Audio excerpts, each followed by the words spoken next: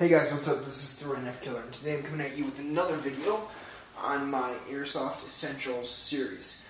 So this video is about primary weapons. So as you see here, I have 4 primary weapons. They're not all the types of primary weapons, but yet I have 4. So in this video, I'm going to ask you, or have you guys ask yourselves a few questions when you're deciding what primary you want, and just tell you about different things. So why don't we start off with what kind of primary weapons there are. So, first and foremost, we're going to get the AEG out. So, the AEG stands for Automatic Electric Gun, and it's something like this Thompson, or over there, the P90. Now, there are also spring rifles, which are like, something that may look like a Thompson, or it is a Thompson, but it's not electric, and it's just spring, and it's cheaper, and cheaper made, I guess. But it's just, powered by spring instead of by battery. Then they've got sniper rifles, they can be powered by batteries, or they can also be powered by spring. So it's like an AEG, but yet it has the extended barrel, or the longer barrel, and is styled after a sniper rifle. Now, a sniper rifle, though, a spring sniper rifle, has a bolt which you pull back, and then you cock the weapon, and you can fire a bullet to 1 round at a time. So, those are just 3 types. There are also shotguns. Right there, I've got a shotgun right there. It's a spring weapon. But they also have CO2 shotguns, like they're the UTG, I think it is, and it might be like even 3-shot. But they have different shotguns out there. You can check out all these types of guns on evike.com. And last but not least, we've got the gas rifle right here. This is Matrix 1892 rifle, and it is powered by green gas. So, they're gas blowback, and then maybe there's not any other gas ones, but this is, I think, gas blowback. At least, maybe somewhat. It's not like it's not like a rifle styled after an AEG, but this is, I guess, still a gas rifle. Moving on then, when you're deciding a gun, you guys need to ask yourselves questions. So first question is, what is the price that you're willing to spend? So what is your price range? Are you looking $100 to $200, $200 to $300, or even less than $100? Now there are guns of all different prices and different price ranges. So you can go to evike.com and check out different guns.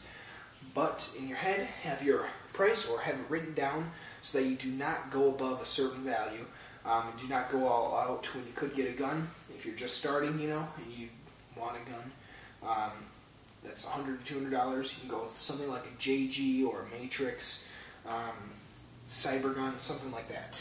And then if you're looking for like a $400+ gun or around there, you can go with like a VFC. So it really depends on your price range. You can check out evike.com for the different brands and different prices on the brands and all those things. So, next question. What size gun do you want? So, do you want something like the Thompson, where it is, a rifle? It is a submachine gun, but it is not something like a P90, which is, CQB really. So if you're looking for something with range, maybe go with Thompson.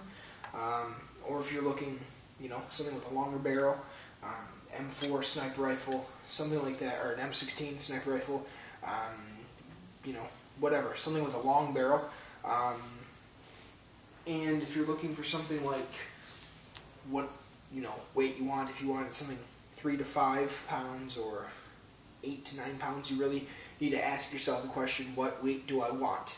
Because if you're going overboard and you're going something 9-10 pounds and you're just like a little guy, age like 12, and you're not that strong, like to be able to hold up a 10-pound gun all day at an airsoft event or whatever you're doing, you might not want a 10-pound gun. You might want something that is, with a metal gearbox, but it's made of plastic on the external. If you're looking for AEGs, you're going to want something with a metal gearbox, straight up metal gearbox. You don't want something plastic. It's better if it's reinforced plastic, but still, you should probably go with a metal gearbox, something maybe a version 2 or something like that. So, I think the Thompson P90, they probably have metal gearboxes version 2. Thompson's got metal gearbox. P90 might. I got that actually in a box of Super Awesomeness, as well as my G36C in a box of Super Awesomeness. Anyhow, so yes, metal gearboxes, those are great with AEGs, and you just want to make sure you have those.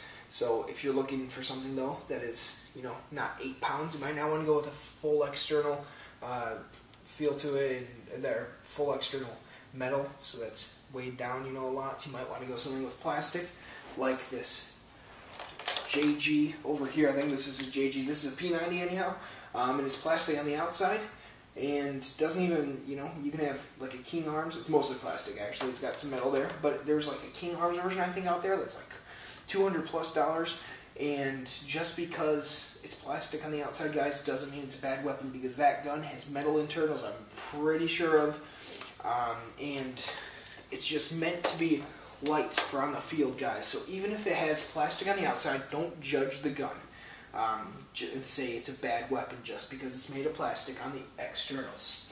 Moving on to another question. What type of airsoft are you going to be playing? Are you going to be playing in the woods? Are you going to be playing in a wide open field? Are you going to be playing in an actual field? Are you going to be playing backyard airsoft? Or are you going to be playing CQB? Now CQB stands for Close Quarters Battle, if you did not know that. Or CQC, which is Close Quarters Combat. So you might want to, if you are playing CQB, you might want to go with something like the P90. It's got, close range styled gun. It's very short. Instead of something maybe as this rifle right here, this is not so much CQB. The FPS is super high. If you're looking for a gun that's CQB, you're going to want something probably below 350 FPS, or around 350 FPS, below that probably. It depends on the field really and where you're going, or if you're playing with your friends, I guess, check with them. If they don't, I'm guessing they don't want to get shot by like 400 FPS within like 30 feet. Just saying that. Anyhow, so determine what kind of airsoft you're going to be playing before you get an AEG. Next, rate of fire. Do you want something like a Thompson with, whatever rate of fire it has? This actually has a really fast rate of fire with the 9.6 volt battery I have, 1600 milliamp. So if you're looking for something with a high rate of fire, the Thompson actually does have that. But if you're looking at something, if you don't want a low rate of fire, check out guns, see their rate of fires, check out reviews online, look at evite.com, and try to see a gun that is good for you. If it's got a really low rate of fire, you might not want that unless you're using a low-powered AEG and you're just a starter, because they do have those things called low-powered AEGs. If you're maybe 10, around there, and you're like, I don't want to hurt my friends, I don't want, something that is like 400 FPS or even 330, 350, something like that, you can go with a low-powered AEG. They're generally less than $100, and they're pretty cheap. Maybe $30, $50, depends on which one. There is one, I think a Lancer Tactical, that is $80 out there, and I'm guessing that's pretty well made for a low-powered AEG. Now, low-power AEG is also going to tend to have probably a 7.2 volt battery instead of an 8.4, and it wouldn't have as high rate of fire, and the FPS would not be as high. So if you're playing backyard airsoft, you're a beginner, you might want to go with a low-powered AEG. Now, there's also the higher power AEGs, like Thompson, that has 466 FPS with 0.12 gram BBs. That's a high FPS, but it is, again, 0.12 grams. So, yeah, depends on what you want. FPS, rate of fire, you guys need to think about that before deciding your rifle. Now, if you're someone, also, you want a lot of range, you're probably going to want to go with something that has a longer barrel, so that the weapon, can go, I guess, is more accurate. Or something like a sniper, because snipers, they tend to have longer range than, like a P90 over here. I'd say my sniper, I think it's 210 feet, actually, is like the distance for my sniper, which is pretty dang far compared to this P90 over here. Yeah, I don't think it could shoot 210 feet. Just putting that out there, guys. So, if you're someone who is going to be in, an environment that you can snipe and you really like snipers, why don't you go ahead with the sniper? But if you're someone who's going to be like, I want a short barrel, I don't really care I don't really care about the range, and I'm going to play CQB, and go with like something like a P90, okay? And Also, AEGs, other guns, you can put like silencers on. So a silencer, it doesn't really silence the weapon. It actually extends the barrel. So if you're extending that barrel, you can probably make the gun more accurate, and the range could also be better. So if you're using an extended barrel, like on an M4, you've got a silencer on there, or an M16, just make it more accurate or have more range. That's one piece of information. Silencers don't silence your airsoft guns. Basically, they're what they're called, mock suppressors. They're not real suppressors, okay, guys? Now, also, what kind of airsofter are you going to be? Are you going to be someone who's flanking a lot? Are you going to be someone who's camping, at a fair distance away from the enemy team, where you could be sniping? Or are you going to be a rusher, where you're going to want something to be able to spray and pray with? That's my motto, spray and pray. And you're going to want something like, the Thompson, where you're rushing on people, maybe taking some cover, firing at them, and suppressing them a lot.